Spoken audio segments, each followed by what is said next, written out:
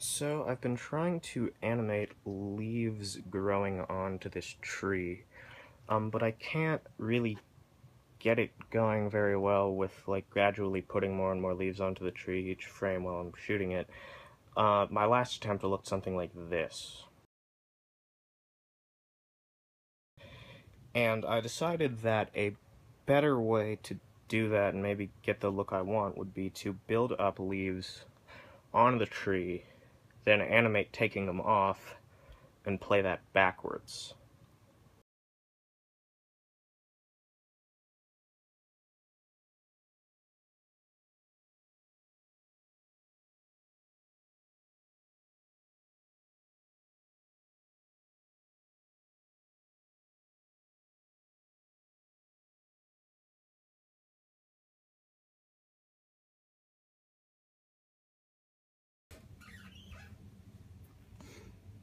Alright, so that didn't work out that well. It just kind of looked like the tree was covered in little green vines or something. Didn't really have the leaf look I was going for.